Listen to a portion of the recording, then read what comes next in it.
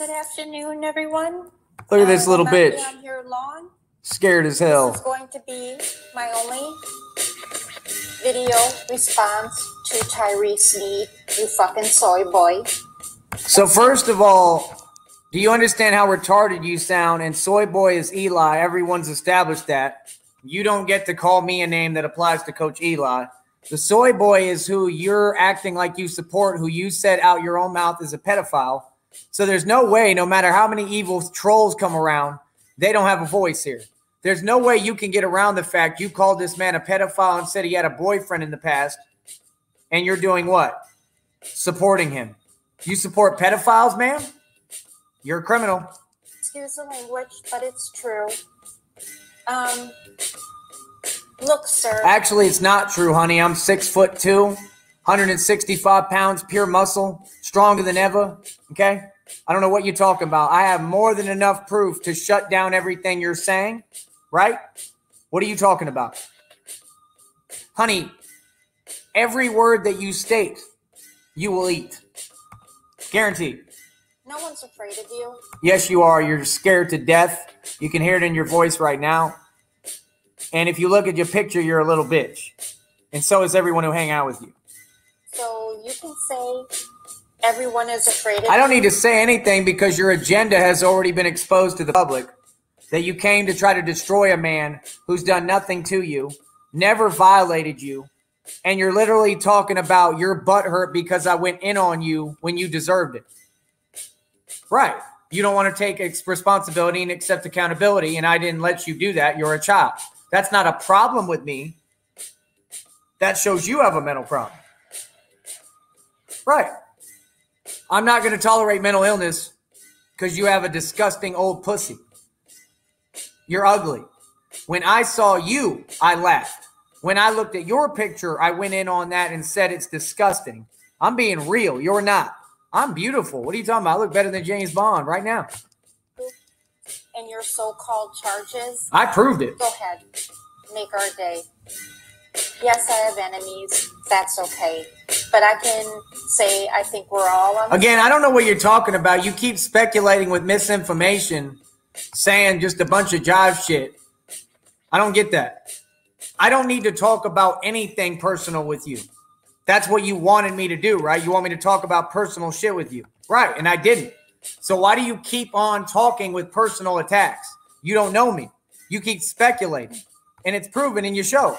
Same page when it comes to you, idiot.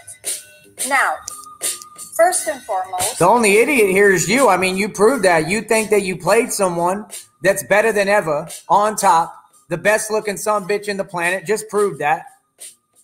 What are you talking about? Everything you said going to get proven wrong. What do you mean? I have ignored your dumbass. I don't have to do anything because you didn't come with no ammo. You don't know how to do radio. You're not a killer on here, baby. You a little bitch. Until Saturday, when I messaged you because I watched the video of how you continuously slammed me. Talking about me, wishing death. Never continuously slammed you. I went in on you because you're ignoring someone who you stated that you were in a full-scale relationship with. See, you didn't play me. You want to have your cake and eat it too. It's one or the other. First, you're saying you played me. Then you're saying that I slammed you. How does that make sense? It's one or the other. You stated you were in a full-scale relationship. You ignored the guy you claimed to be with. I knew what you was on. You a little bitch. You do little bitch shit trying to violate people hiding. So I was ahead of you and ahead of the game. So I went the fuck in on you. That's the right thing to do.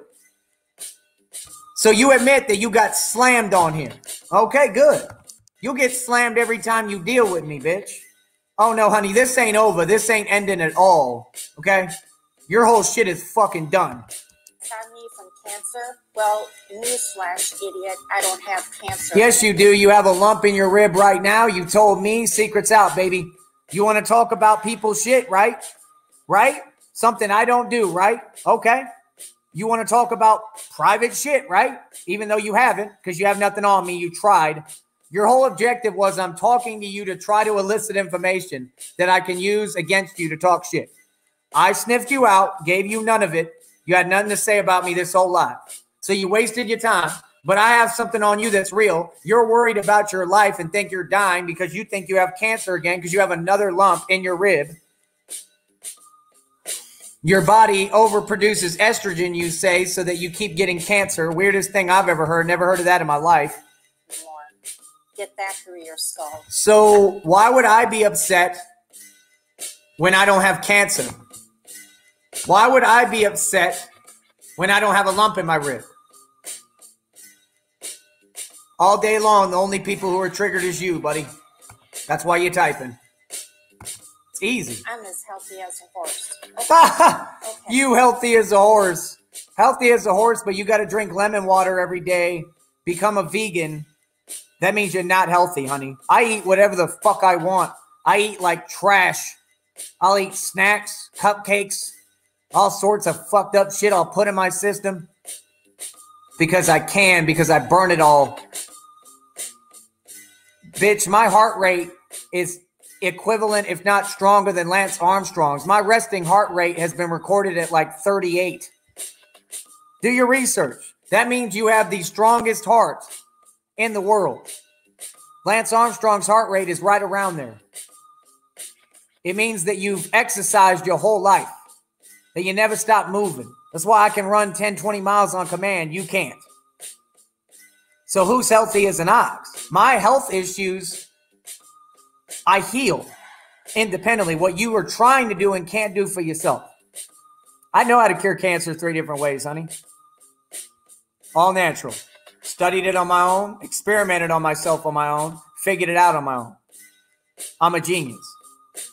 There's no one in the world who knows that. I do. I know a chemical you can use with the chemo that'll make it work. I tried to help you out with that, a secret that quite frankly, I mean, look at Dr. Sebi. They killed him for fucking bringing out a little bit of info. I got better info than that. And I'm trying to help you and save your life, and you go against that guy. Bitch, the shit I told you to help you, I'm not even supposed to be disclosing. Not under anybody's rule or tutelage, just under my own. Like, I don't tell anyone my secret and what I know because I know how important it is. I'm not going to let nobody take credit for what I discovered. It's an actual, like, lab discovery. I did it on my own. I know a chemical that you can use with chemo that will make the chemo only hit your bad cells, because if not, chemo kills your good and bad cells. So you're like a cockroach been put under a lamp. Your good cells have been killed already twice, or however many times you did chemo. And you're like, I won't do chemo again. You don't have a choice, bitch.